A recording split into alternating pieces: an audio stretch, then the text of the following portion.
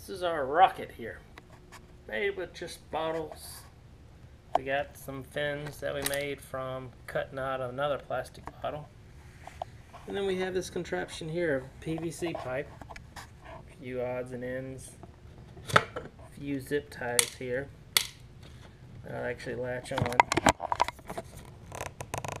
and hold it.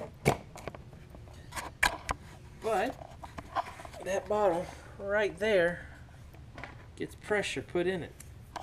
Now you can use a standard bicycle pump or any kind of pump. I have this electronic one here. Hook up to the car or hook up to a power source. Standard house. Once you get it there, you fill it up with air. That's your pressure.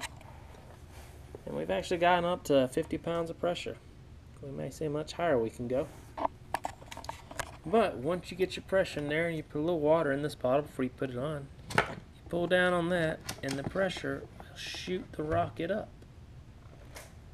But all in all, this little contraption here is very simple made. Found it on Amazon. You can find them all online. Just little bottle rocket launchers using nothing but water and air pressure. So even if you go the cheap route and you use a bicycle pump, it's going to be a lot of fun and you're not going to spend a whole lot of money. Now what do we see is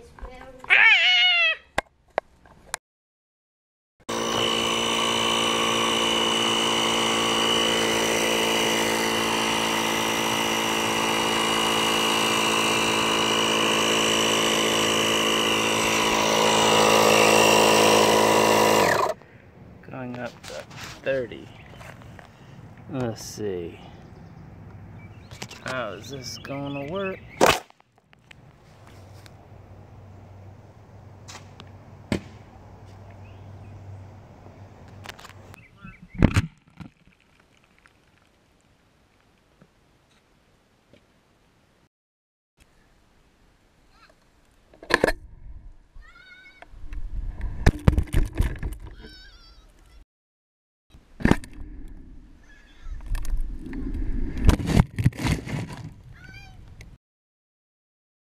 With the water, it actually makes it a whole lot faster and makes it go a whole lot higher.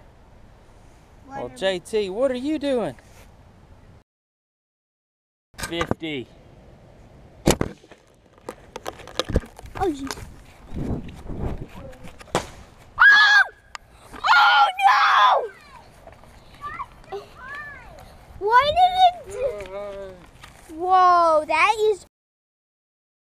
So, in today's episode of Cheap Fun, we played with the bottle rocket and tape. So did y'all have fun? Yes. And What was the best part? Will it crash into space? Will it crash into space? Yes, and we get to destroy it. Well, it looks like it got destroyed. What happened? Well, the top actually got broken.